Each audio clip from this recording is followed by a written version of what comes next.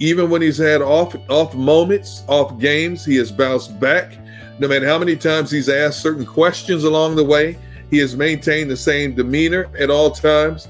You see him getting better in the throwing game. You see him getting better in running the football. You see him getting better in feeling the pressure.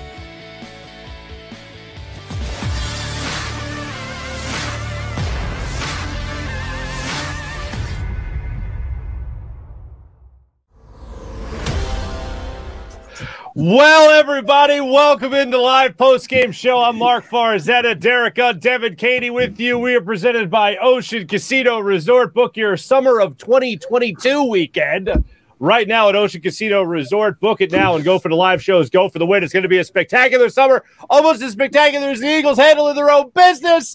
Now, look, whatever happens today, all right, the Eagles control their own destiny still, but here's what you're rooting for. Panthers, 49ers, both of them can get wins or one or the other, and Packers beat the Vikings. Eagles are in the playoffs. That's how they clinched today.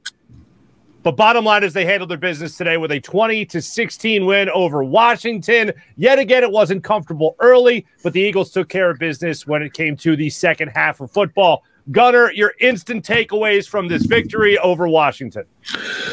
Well, coming into this game, I said on a number of platforms that this Washington team had nothing to lose. And when you look at this team, man, you talk about a dark cloud hovering over this team for much of this season. You go back to the first time they played the Eagles 12 days ago, 23 players on COVID list, top two quarterbacks missing as well. Since then, DeShazer Everett involved in a car accident that ended with his girlfriend dying.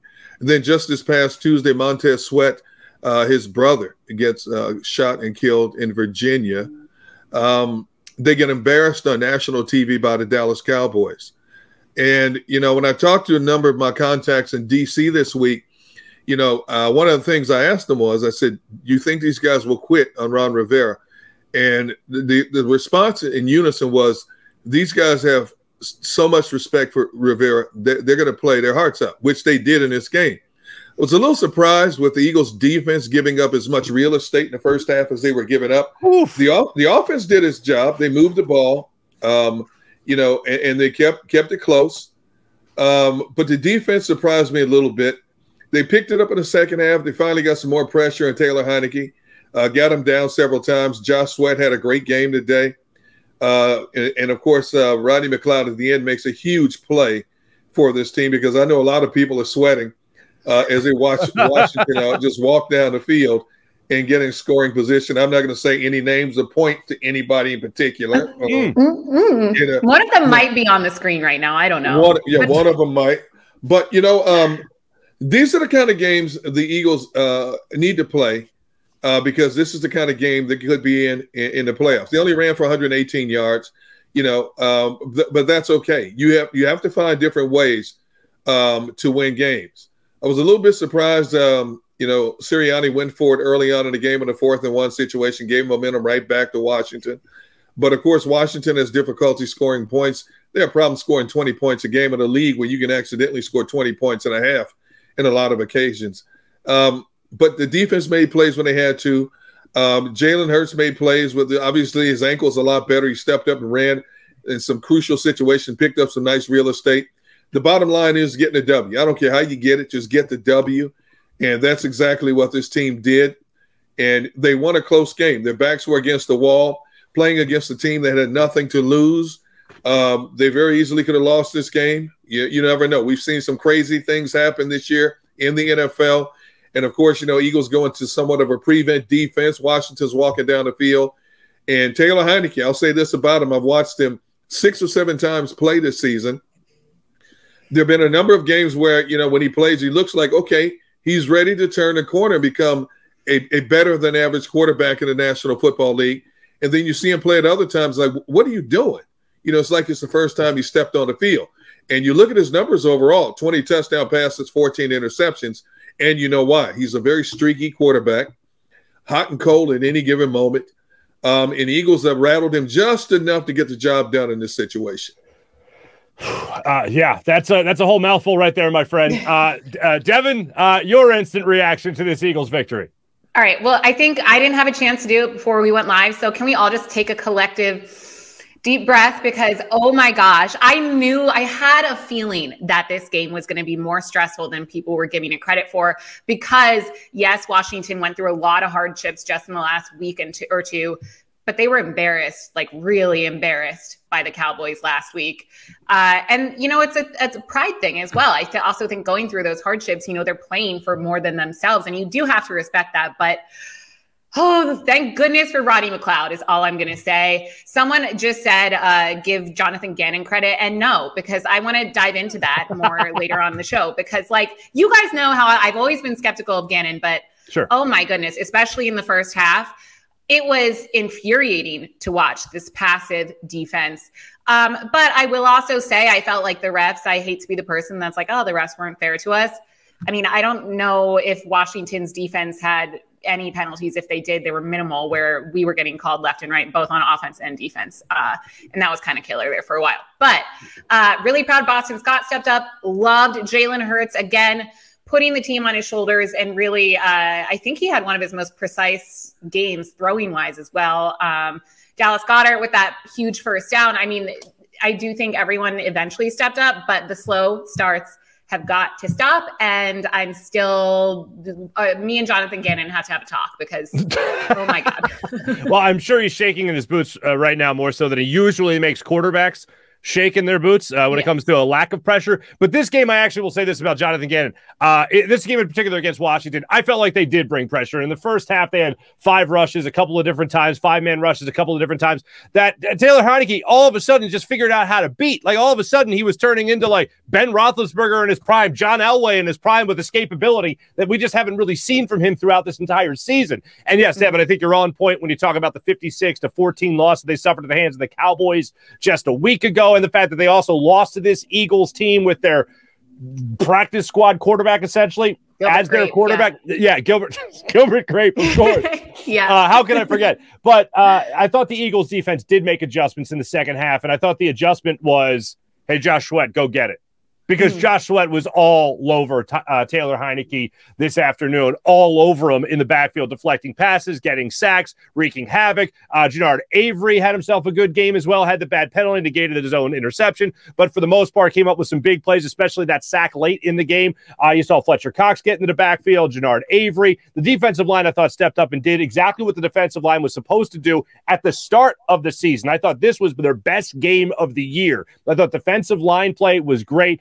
Aggression was mostly on them. They did rush more than 4, sometimes 5 on a couple of different occasions. So credit to Jonathan Gannon. I will be willing to give him for at least that.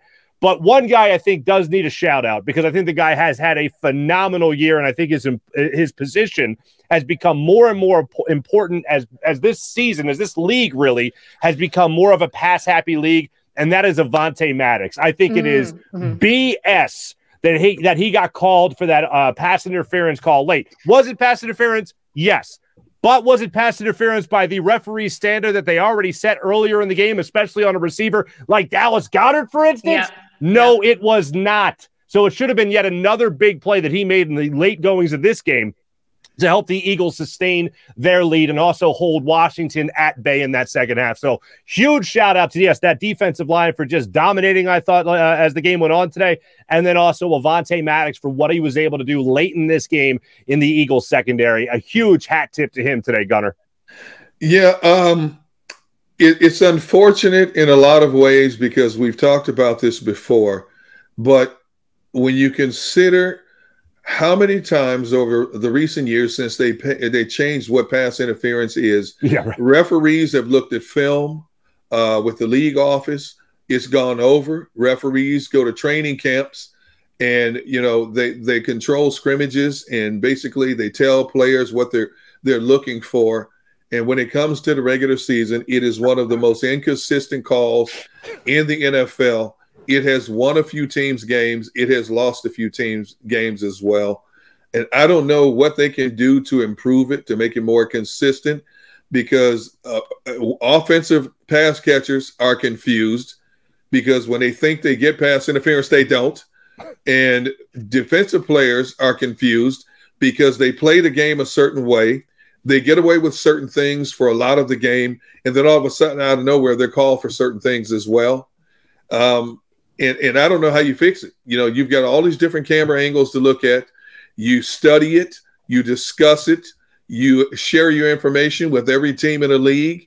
The referees, when they make mistakes, they go back and review the games that they've just refereed. They look at stuff. They still can't get this right accurately, you know, and consistently. And I think, you know, for the team that it goes for the fan base that it goes for, great. For the fan base it goes against, they're pulling their hair out and screaming. And I don't see it getting any better anytime soon. No, I agree. One of the things I always think of is Mike Shanahan when he was on NFL sidelines at this point, at the time it was filmed, was like 20 years already. And he goes, I've been on the NFL sidelines for 20 years. I still have no idea what pass interference is. Right, we still have they even reviewed it for a year and that didn't help at all. It was a reviewable play. But let's look at this offense. No Miles Sanders today, a banged up Jordan Howard. Didn't really even get touches till later in that first half, but Boston Scott took over in this game with 2 touchdowns. Jalen Hurts had a couple of scrambles in this game, but really when you talk about the offensive line play, minus a couple penalties from Lane Johnson, both false start penalties, I thought this offense was able to kick it into high gear later in this game as well. First half left a lot to be desired, as we know. Devan, you mentioned it. They have had a lot of trouble getting things going in the early goings of these games, and today was no exception. For whatever reason, in the second half, they were able to start getting the ball going downhill a little bit more, and Boston Scott was right there to champion that cause. He definitely was, and I love that Boston Scott is not just has become, you know, the guy who needs to step up and does step up when the Eagles are in need of a rusher, because Jordan Howard was not himself, especially earlier in the game. No. It did seem like things were starting to click a little bit more, but we all know what happened to him last week. So I had a feeling that this was going to be a big game for Boston Scott.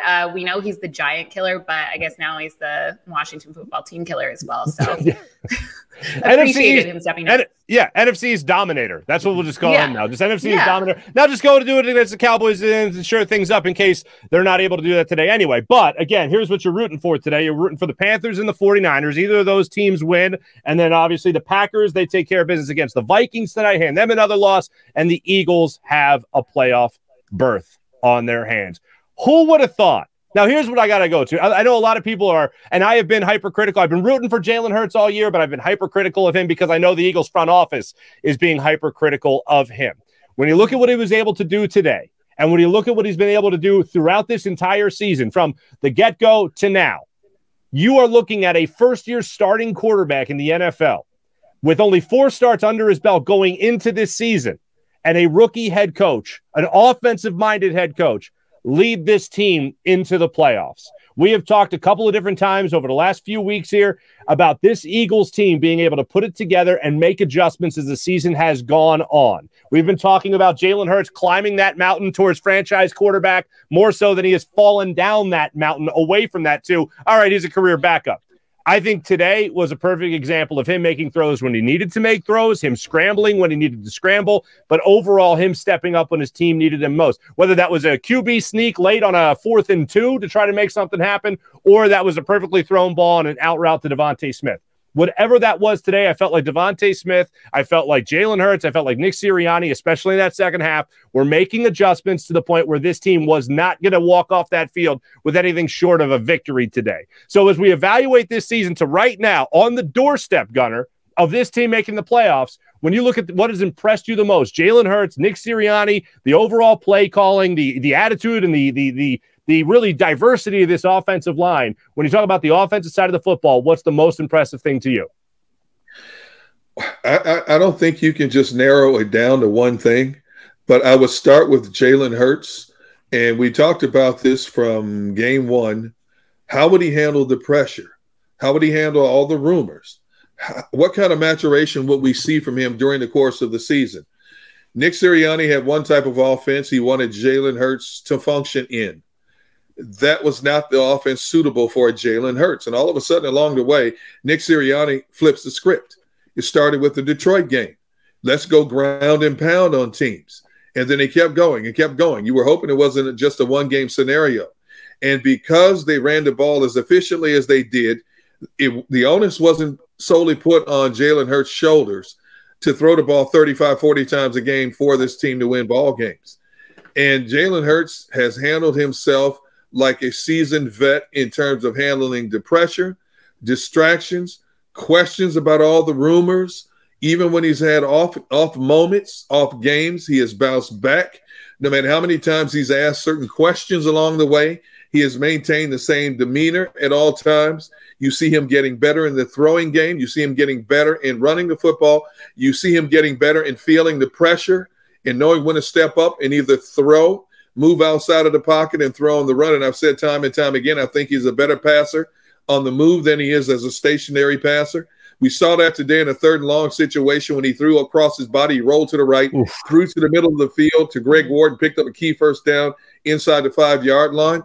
Those are all maturation processes I wanted to see from Jalen Hurts, and I think we've seen him steadily. Everything about his game or quarterback in general doesn't have to be perfect. It will not be perfect. That's not what the position is. It's a position of will you make more plays than not, and Jalen Hurts has had that ability to make more plays than not, especially over the last 3 games. In a bigger picture, the only thing that concerned me a little bit about this game was the last 2 games, it was the offense that came out stagnant. This time, it was the defense that was stuck in the mud, and the offense kept them in the ball game.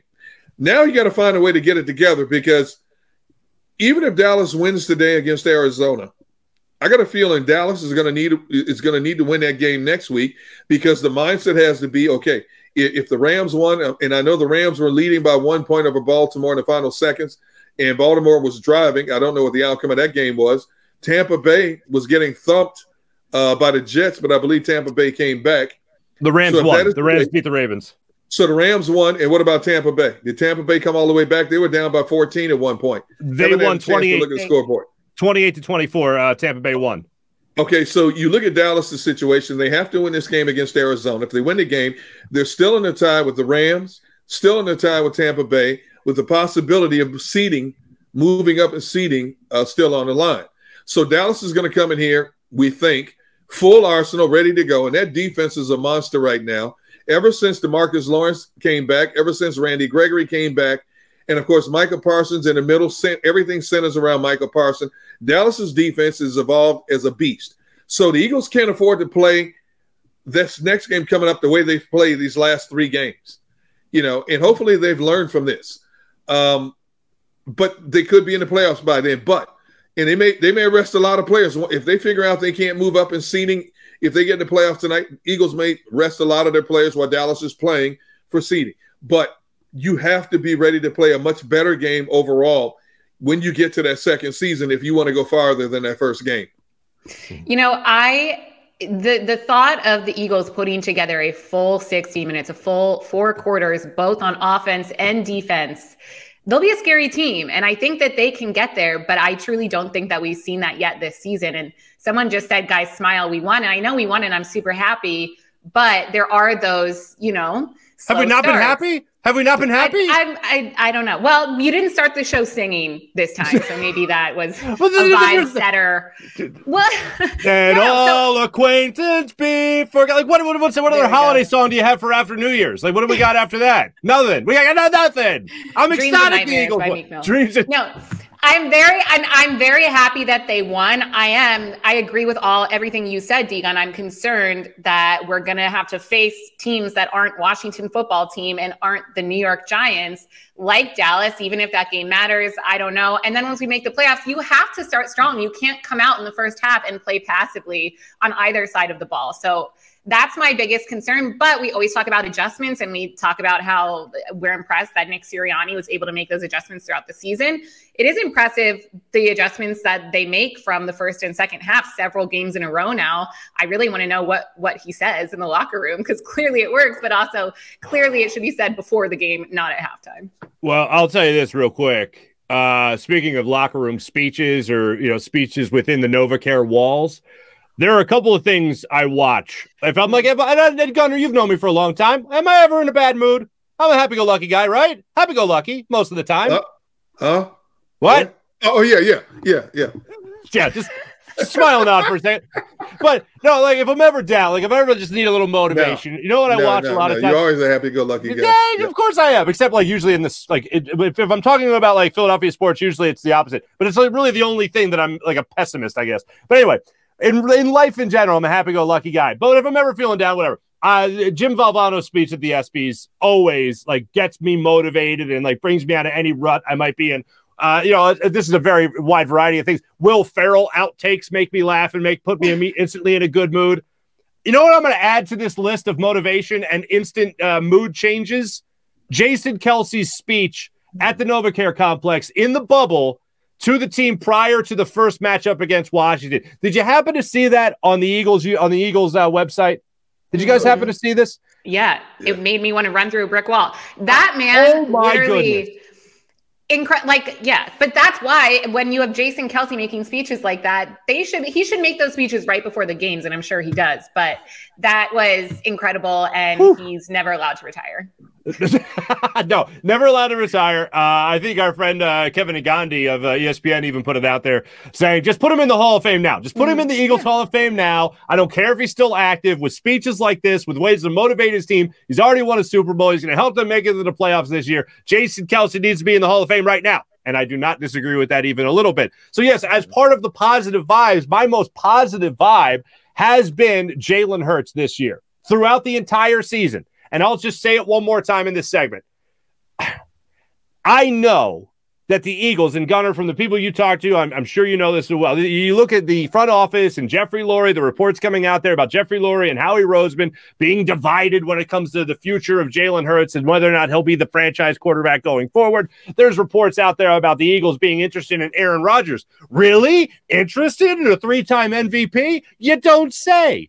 But when it comes to Jalen Hurts and watching him grow throughout this year, he has done a phenomenal job throughout this year. Can you nitpick at things in this game that were things he still needs to improve upon? Absolutely. For instance, overthrowing Devontae Smith in the back of the end zone on their first possession. That was a throw. He had pressure in his face. You still got to make that throw. He did it. Okay, he wasn't perfect. But still, evaluating his entire year, he has done nothing but impress me as the Eagles quarterback. And he only, for me at this point, still solidifies for me that he should be the starting quarterback of the Philadelphia Eagles next year at the very least. If he could grow from week 1 to now the way he has into Pro Bowl consideration, into locking up a playoff spot for the Eagles, if he could do that all in 1 year as a first-year starter, if this was a guy who was a 4th or 5th overall pick, we'd be signing him up already to a 10-year deal. But because he was drafted to be a backup, he's met with a lot of skepticism. And right now, I feel like at least for next year, that skepticism is unfair because, Gunner, as you've pointed out many times on the show already, you can't control where you're drafted. But this guy goes out there and completely balls out for the year. I'm all about him being at least the starting quarterback for next year. I think he has at least locked that up right now. I can't emphasize enough. You know, I know people get excited about the rumor mill. Can he get a Russell Wilson? Can he get an Aaron Rodgers? But see, I'm of the mind you have 3 picks. You have 3 picks that you could build cornerstones with in terms of youth. The NFL is always about trying to get younger and get better. But a lot of times when teams go on the youth movement, that means they have to take their lumps for a couple of years before they get better as these younger players develop. But in the Eagles' case, you can still get younger. You will have enough veteran presence on both sides of the football to where you're not taking significant steps backwards to get better. You can still get 3 young players you can sprinkle in, and they're not considered cornerstones. But if they're 3 of the top 32 players in the National Football League, you hope they get it right on at least 2 of them, you know, that can step in and play right away. Now, unfortunately, we've seen in recent years, just because you're a first-round draft pick doesn't mean you're going to be an instant star in the National Football League or a starter immediately in the National Football League. And there have been some busts along the way, most notably at quarterback, but also at other positions as well. But you hope that you can get at least 2 to 3 players you can plug and play right now with this organization. And I do believe that Jalen Hurts has done enough to make this organization feel comfortable Well, if we have to come back with Jalen Hurts in 2022, we can add a few more things to the overall repertoire of the offense, which will make him that much better, hopefully, next season. And he will continue to grow and mature into a top-notch NFL quarterback. And, oh, by the way, we've added some other pieces as well where we can keep this train moving, and we can be considered a legitimate playoff contender again in 2022. I'll absolutely take that, especially if the maturation process continues. When we come back, as we return here on live post-game show on the JAKIB Media YouTube channel, as well as 6abc.com, we will look a little bit more at that Eagles defense. I know, Devan, you're chomping at the bit to get after that Jonathan Gannon character. Yeah. And let's just hope that JAKIB Media has enough cameras to follow you in the NovaCare complex and have your stern talking to with Jonathan Gannon, because I'm here for that. I can't be there for it, but I'm here for it. I'll tell you that much. When we return, don't forget, grab a Stateside Vodka soda or try the new Surfside Iced Tea by Stateside Vodka. See the scroll below and use the code JAKIB for 15% off the very popular Stateside Vodka soda. Go to statesidevodka.com. That's statesidevodka.com. More live post-game show when we return.